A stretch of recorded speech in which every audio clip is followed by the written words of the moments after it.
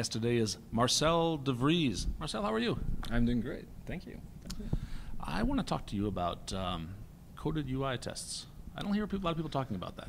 No, well, it's one of my favorite topics. Uh-huh. Yeah, I'm glad they picked it for Vries Live this time. So, Uh-huh. yeah, It's coming up this afternoon, right? Yeah, this afternoon, last session of the day for me. All right. So, yeah, that's good.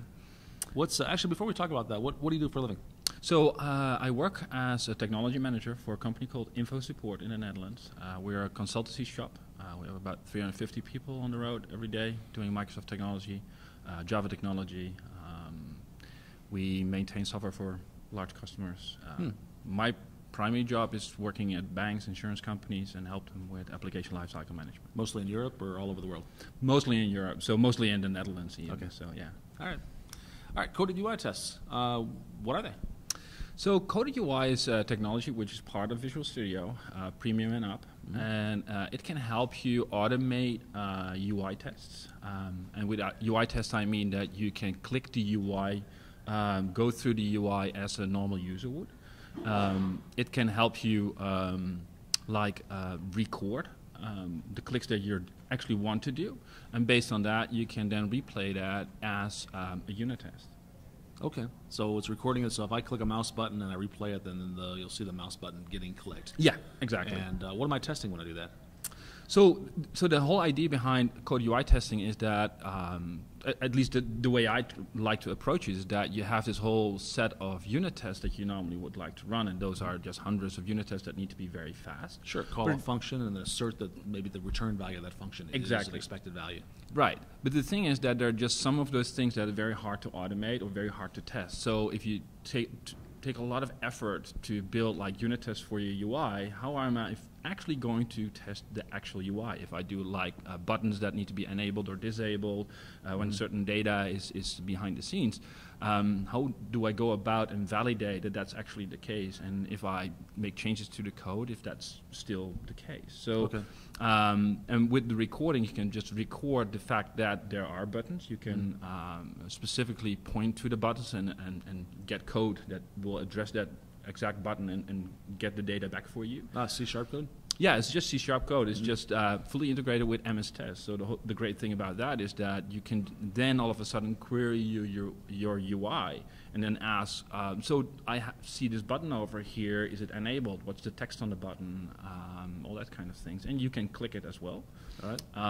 And lately they added features for Windows Store apps and Windows Phone as well. So you can do touch gestures as well, and you can work with example as well.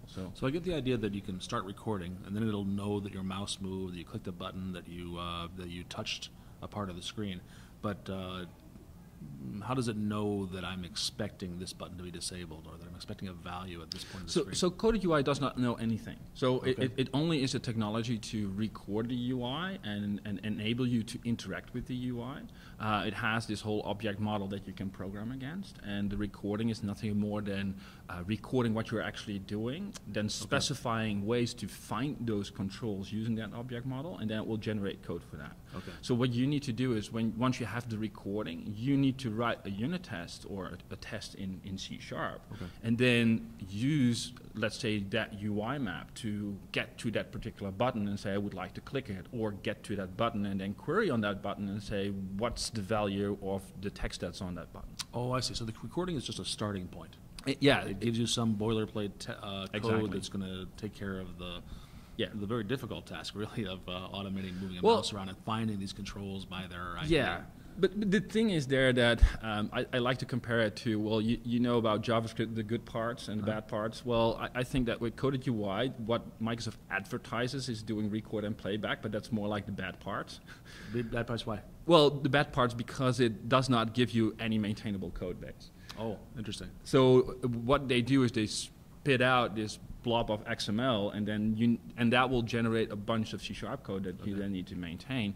So what I tend to do is I look at that stuff that they generate because it helps me learn the object model and know how to interact with it. But then I just code straight, like code first against the coded UI object model. So you rewrite the generated code. yourself? So I'm discarding the generated code and just rewriting it by hand because there are some very nice patterns that you can use. One of the patterns that I also addressed this afternoon is the page object pattern. Okay. And what you do is you abstract the user interface like a class that you then will interact with. And in that class, you have the knowledge of how to interact with that particular part of the screen.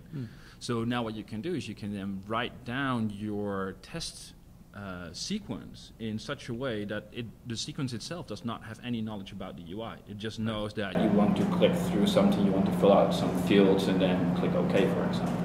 Okay. So the fun thing is then you interact with these page objects, and what we do is the page objects themselves, everything that's on the screen, which is really an action that a user can act on, you would program that as a method, and that would return a new page object. And if you do that, you get a Fluent API. So all of a sudden you can write down a Fluent API and say, well, this is the start screen, and on the start screen click, let's say, the home button, then from the home button go to fill out these fields, then click on OK, and that would be your scenario. So the object model you're creating has a hierarchical structure similar to the hierarchical structure of the screen. So, for example, buttons are contained inside of a frame inside of the screen, for example. Yeah, so that's the whole idea behind abstracting that away. Now, the fun part is that when you make a change to that part of the UI, then you make the developer responsible for making a change to the page object as well as part of the definition of done. So now all of a sudden your scenarios always keep running while they make changes to the UI. Okay, that is a challenging thing because the UI is, of course, the most likely thing to change. It's much more fluid than the rest of your application. Yeah, one of the biggest issues with doing code UI tests is making it maintainable so that when you make changes to your application, you don't spend hours and hours to get your test run again. Because that defeats the purpose of exactly, and that's the reason a lot of people discard UI testing as one of the viable options of doing testing on your application, because maintaining that interaction layer is a lot of work if you don't do it properly. That's what I try to address in my talk, is abstract it away, make it part of the definition of done with just making that little tweak in that specific page object that you created. And that way it will grow with the application, and that way you just have this additional automation harness that you can leverage. Interesting. Yeah, I've seen some of the code that's generated. Sometimes it will go by the XY coordinates, which of course can change all the time. Somebody walks into the room and says, move this button over 100 pixels. Well, that breaks a lot of tests. Or sometimes it can go by the text. It'll search by the actual text that's on a button, the capture button, which can also change. Yeah. So there are different ways to get around that. So if you take a look at the generated code, you see like mouse.click, and then you see like the object and coordinates. So the coordinates are just used for a fallback mechanism. So they're not actually used as the first try. Okay. So there are a lot of heuristics within coded UI to actually find something when the UI changes. So what they've done is you pass in the object that you would like to click, then it will actually find the object and then just go about and click that object. But if it cannot find the object exactly, then it will fall back to the coordinates so that it can still do a click if you did not change your UI at that point in time. So they have a lot of stuff in there to make the test more resilient. I was actually on a project that was using Citrix. They're running a Windows Forms apps through Citrix. I don't know if you've done this before, but Citrix does not expose those objects inside of it. So all you get, the only object you get is the Citrix window itself. Yeah, that's the big problem there. It's like a transparent window, and behind that transparent window, they're doing their magic. So if you want to run code UI tests on a Citrix environment, you need to do the code UI test on the Citrix machine and not as that's a what we ended up doing. Yeah, which was, that's the only way of getting it. Challenge. Well, it did work with you, but it went by coordinates. Oh yeah. It will fall back which to is coordinates. very fragile. Oh, that's very fragile. If you go by coordinates, that I would not bother doing code UI. Right. Yeah. So once you have a code UI test and it's integrated with MS Test, I've got MS tests in a lot of my projects. And I'm on a lot of my projects I'm running continuous integration. I want to run all my unit tests every time I do a build or every time I do a check-in. But my unit tests tend to be really, really fast unless they're coded UI tests. Right. Then they tend to be really slow. Yeah. How do I balance that out? So my opinion about that is that code UI tests are not unit tests, period. So you never run them as part of your CI build. It's just like an additional line of defense. I like to use them So one of my other talks today is on release management and how you use release manager. So one of the things that I have in there, that you have a release pipeline, and as part of the pipeline and the deployment, you run the coded UI test to do an additional layer of defense and see that your UI actually shows up as you expect it to be. Okay. And then go through some of your main scenarios that are very important for you as a business. So let's, for example, say you're an online shop. Well, one of your main things is that you can check out, that you can actually pay and all that kind of stuff. So those would be scenarios that you would always go through a coded UI test, then validate that an actual user can click that and do that perhaps cross-browser even, because that's one of the capabilities they have as well. So then you can just fire up Chrome, IE, and Firefox, and then look if the user is actually capable of clicking those scenarios. And what you will find is that sometimes that breaks, so you can see then, oh, it breaks in Firefox or it breaks in Chrome. Especially with nowadays everybody using Chrome as a developer, you will see that a lot of IE users and Firefox users get codes when they're on the internet. So. Sure. So you mentioned the web browser technology. There's other actually web browser technologies for doing automated user interface testing. Mm-hmm. Yeah. There aren't very many that do Windows Forms testing. No, that's right. So that's one of the fun parts about coded UI. Testing. Yeah, so coded UI does all these technologies. It does not do Java, but it does do WinForms, WPF, it does the XAML store apps, it does the Windows Phone apps, and it does the web. Great. And on the web you can do 3 different browsers, so IE, Firefox, and Chrome. Okay. And if you take a look at, for example, Selenium, which is one of the competing technologies, if you look at the web, you can see that, well, that's only web-based, so you can only do web. So if it will pop up like a dialog that you need to select, let's say a certificate or something, your host, you need to use other technologies to get around. And coded UI, you can handle that. Nice. Is there anything we haven't talked about that we should? So one of the great things that I like about the coded UI and MS Test in general is that you can integrate it with Microsoft Test Manager as well. Don't know if you have seen that, but Microsoft Test Manager is more like a test tool for functional testers. Okay. But the great thing is you can import those coded UI tests, make them like test cases that functional testers can run, and they can use Microsoft Test Manager then to say, well, I would like to run this regression set, which is automated, and then push that off to certain machines they have as a test rig. Okay. And that's very nice, because then you can make the functional test as part of the test team that goes through QA, and then just uses automated regression tests as well, and you get that reported back to your test plan, and you can show what passes and fails. Okay, and that's what you're doing. You're doing maybe once a day or once a release? Yeah, like that, it really depends on the scenario. So we have certain scenarios that we say, well, these are crucial. If they break, you really need to fix the code right away. So those would be the ones that you have as a first line of defense every night. And then we have like more long-running regression suites that might take a whole weekend or 2 run. Oh, wow. But even you really have this? Yeah, so I just work for a customer, which is a large insurance customer. And what they've done is they bought just an off-the-shelf product. But they have one problem. How do I test if the off-the-shelf product is changed in such a way that I all of a sudden cannot do certain scenarios? Sure, that's a big problem. With right. It might not be my mistake.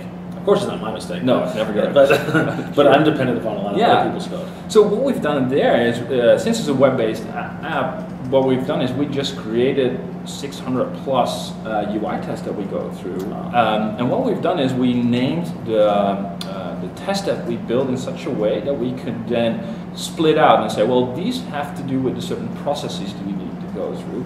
These have to do with certain products that we have as a company. And then now we import that in MTM, and now a functional tester can say, well, we did these change requests. Based on that, it would have impact on, let's say, these 2 products. So now it can then do a selection with query-based suites based on the names of the methods. Like contains, for example, they can use that as part of the query. And then what they can do is say, well, all of a sudden they get back, like, say, 50 tests that they need to run, and then push that to a test machine. And then they can just do a regression suite just for 2 insurance type of products they have. Very cool. Yeah. So yeah, we actually do have these large sets of tests that we That's pretty ambitious, an entire weekend just of running automated tests. Well, if you look at what Microsoft is doing internally, and if you see their test setups and what they do in automated testing space, it's just amazing what they do. So they have running sets there that might even take weeks to go through. I need to see that. I'm on the inside now. I'm just joined 6 months ago. So I get Yeah. a peek at that. Yeah. Anything else? No, I think that more or less covers it. Yeah. Excellent. Where can people find out more about you? So they can find more about me on my blog, which is http://infosupport.com or blogs.infosupport.com, Okay. and then /Marcel V, which is my alias, and they can find some more stuff on there. And I'm a Pluralsight author as well, so they can find stuff on the Pluralsight training site as well. What's your latest Pluralsight course? So I have one Pluralsight course on IntelliTrace, which is of course great debugging technology, and I have one course on coding UI. So I'll check it out. Yeah. Well, thank you. Marcel, thanks so much. Yeah, it was fun. Thank you.